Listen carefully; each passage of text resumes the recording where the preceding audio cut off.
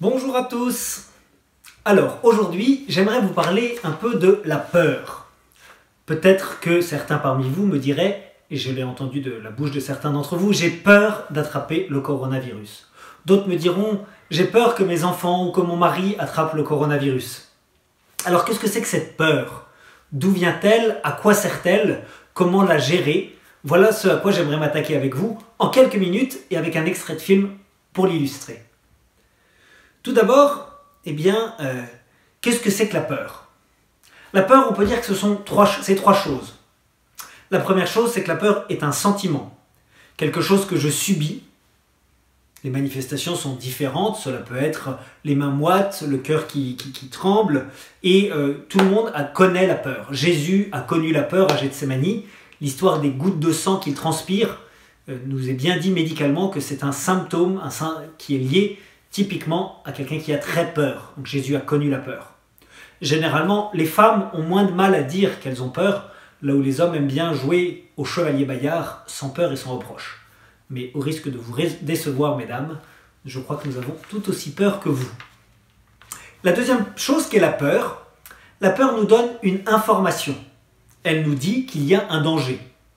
Elle est une information précieuse. Un de mes amis alpinistes de haut niveau me disait « Si je n'ai plus peur, c'est là que je deviens très dangereux lorsque je suis dans des voies engagées. » Et quelque part, la peur que nous pouvons avoir du coronavirus, elle nous aide à prendre au sérieux ce confinement.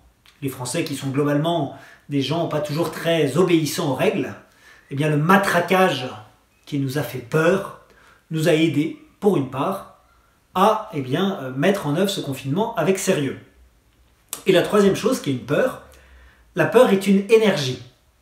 C'est ce qui permet de mobiliser en moi des énergies que je n'ai pas en temps normal. C'est prouvé scientifiquement qu'en cas de danger, si un énorme chien vous court après, vous pouvez développer des capacités, des hormones que le corps délivre, qui durent 10 secondes et qui vous permettent de déployer des choses que vous ne pourriez pas faire en temps normal. Donc la peur, je vous disais, trois choses: un sentiment, une information, une énergie.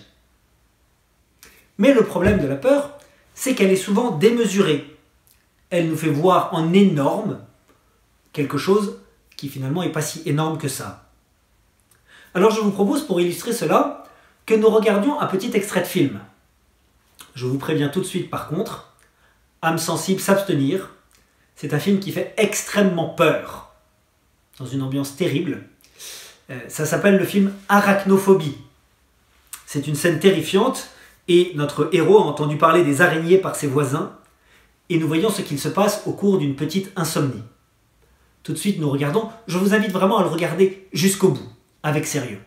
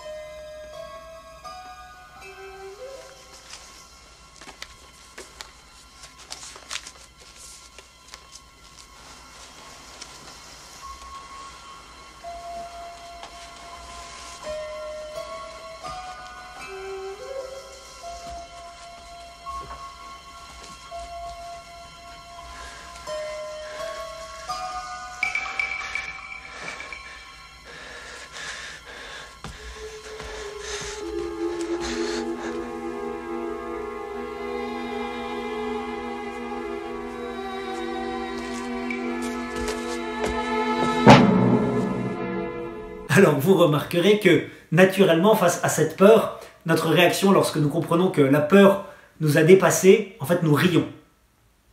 La peur, qu'est-ce qu'elle est? Elle est une projection de notre affect.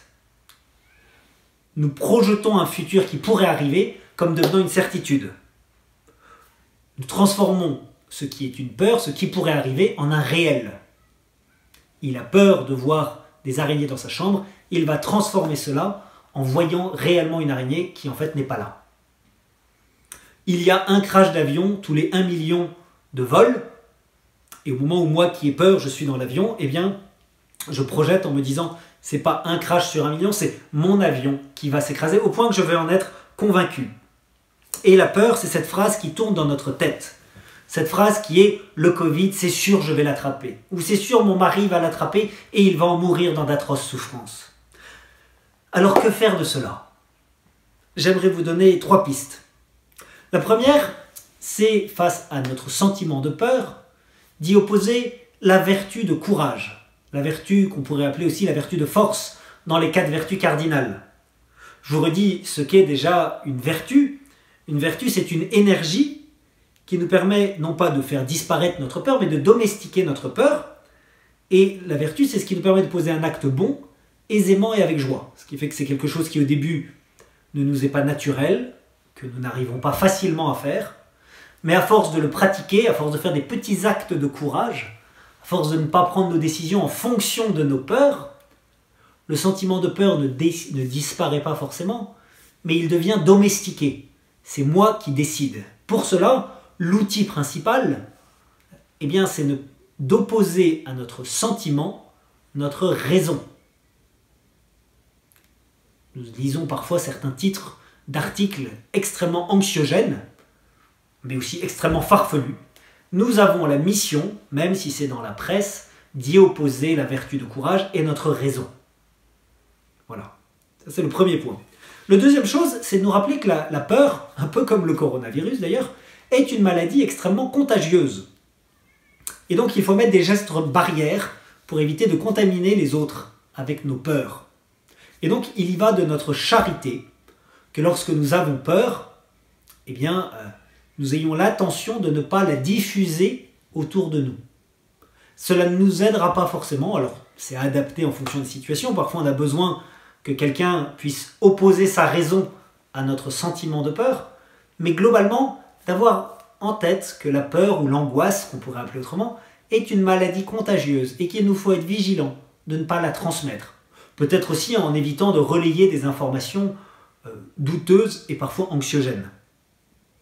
Enfin, la dernière chose que je vous donnerai aujourd'hui, même si c'est un sujet sur lequel on pourrait deviser longuement, mais je n'ai pas le droit à plus que mon temps imparti quotidien, eh bien c'est ce pourquoi Jésus est venu sur la terre. Si vous le regardez dans l'Écriture, à de nombreuses reprises, on dit même que 365 fois dans l'Écriture, on retrouve ce « n'ayez pas peur ». C'est le premier mot de Jésus après sa résurrection. « N'ayez pas peur ». Et sur quoi s'appuie sur ce « n'ayez pas peur » mais sur l'intime conviction que la résurrection de Jésus est la victoire du mal. Vous êtes dans la main de Dieu. Alors voilà, frères et sœurs, eh bien, ne nous laissons pas dévastés par cette peur. Luttons farouchement avec la vertu de courage, la vertu de force, pour opposer, pour domestiquer chacune de nos peurs. Soyons attentifs de ne pas transmettre nos peurs par charité les uns aux autres, et entendons le Seigneur nous dire « N'ayez pas peur ». À demain, avec joie, pour la messe à 11 h sur notre chaîne YouTube. Bonne journée. Christ est vivant, ressuscité. Alléluia, Alléluia. Christ est vivant, ressuscité. La pierre du tombeau a été roulée. Heureux ceux qui pleurent, ils seront consolés. La pierre du tombeau a été roulée. Heureux ceux qui